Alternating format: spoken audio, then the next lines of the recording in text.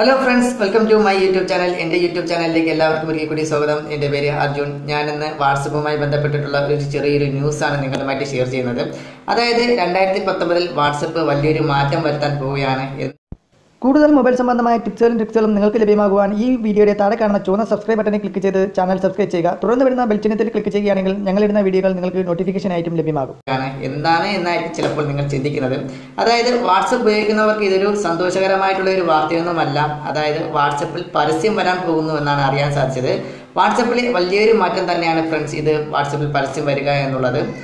അതായത് 200 കോടിയോളം ഉപഭോക്താക്കളുള്ള സൗജന്യ പ്ലാറ്റ്ഫോമിൽ പരസ്യം അവതരിപ്പിക്കാൻ ഒരുങ്ങുകയാണ് വാട്സപ്പ്. 2018 ഒരുപാട് കിടിലം പുതിയ ഫീച്ചറുകൾ അവതരിപ്പിച്ചുകൊണ്ട് വാട്സപ്പ് കൂടുതൽ ജനകീയമാക്കി കഴിഞ്ഞു. 200 കോടിയോളം ഉപഭോക്താക്കളുള്ള സൗജന്യ പ്ലാറ്റ്ഫോമിലാണ് നിലവിൽ ഇപ്പോൾ വാട്സപ്പ് പ്രവർത്തിക്കുന്നത്. ഈ സൗജന്യ സേവനം അധികകാലം തുടരാനാകില്ല എന്നാണ് വാട്സപ്പ് ഉടമകളായ ഫേസ്ബുക്ക് പറയുന്നത്.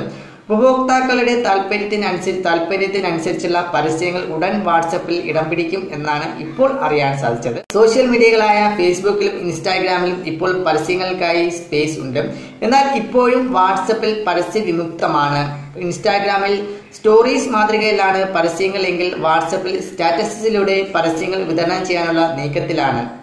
വാട്സപ്പിന്റെ iOS പതിപ്പിലായിരിക്കും പരീക്ഷണാടിസ്ഥാനത്തിൽ ആദ്യം പരസ്യങ്ങൾ എത്തുക എന്നും അറിയാൻ സാധിച്ചിട്ടുണ്ട്. 2014 $150 കോടി നൽകിയാണ് ഫേസ്ബുക്ക് വാട്സപ്പിനെ സ്വന്തമാക്കിയത്.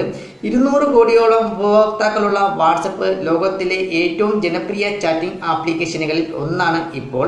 വാട്സപ്പിലൂടെ പരസ്യവരുമാനം ഉണ്ടാക്കാനുള്ള നീക്കം ഫേസ്ബുക്ക് നേരത്തെ നടത്തിയിരുന്നുവെങ്കിലും ചിലരുടെ ഇടപെടലുകൾ കാരണം പിന്നീട് അത് ഉപേക്ഷിക്കുകയായിരുന്നു. പദ്ധതി പൂർണ്ണമായും ഉപേക്ഷിച്ചിട്ടില്ല എന്ന് അന്ന് തന്നെ റിപ്പോർട്ടുകൾ ഉണ്ടായിരുന്നു. വാട്സപ്പ് സ്റ്റാറ്റസുകൾക്കിടയിലൂടെയായിരിക്കും വാട്സപ്പ് അവരുടെ പരസ്യങ്ങൾ പ്രത്യക്ഷപ്പെടുത്തുക.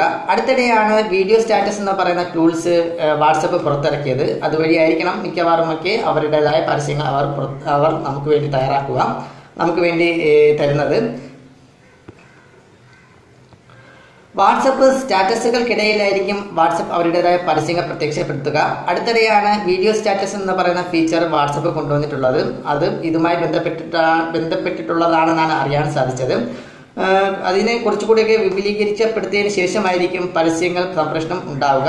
ഇത്തരത്തിൽ വാട്സപ്പ് വഴി പരസ്യം ഉണ്ടാകാനുള്ള ശ്രമങ്ങൾ ഫേസ്ബുക്ക് ഏറെ നാളുകളായി തന്നെ നടത്തി വരുന്നുമുണ്ട്. ഉപഭോക്താക്കളുടെ സ്വകാര്യതയ്ക്ക് ഏറ്റവും കൂടുതൽ പ്രാധാന്യം നൽകുന്ന ഒരു ഒരു ചാറ്റിംഗ് ആപ്ലിക്കേഷനാണ് വാട്സപ്പ്. അപ്പോൾ ഇതിൽ പരസ്യം വരിക എന്ന് പറയുന്നത് നമ്മൾ ഉപയോഗിക്കുന്നവർക്ക് വളരെയേറെ ബുദ്ധിമുട്ടാണ് എന്ന് ഞാൻ പറയാതെ തന്നെ നിങ്ങൾക്കറിയാമായിരിക്കും. നമ്മൾ ചാറ്റ് ചെയ്തുകൊണ്ടിരിക്കുമ്പോൾ ഇടയ്ക്ക് പരസ്യം വരിക, മറ്റുള്ളവരുടെ സ്റ്റാറ്റസുകൾ നോക്കുമ്പോഴത്തേക്കും പരസ്യം വരിക കുറച്ചൊക്കെ ബുദ്ധിമുട്ട് തന്നെയാണ്. എങ്കിലും അവർ പരസ്യങ്ങൾ തരികയാണ് എങ്കിൽ നമുക്കൊന്നും ചെയ്യാൻ സാധിക്കുകയില്ല.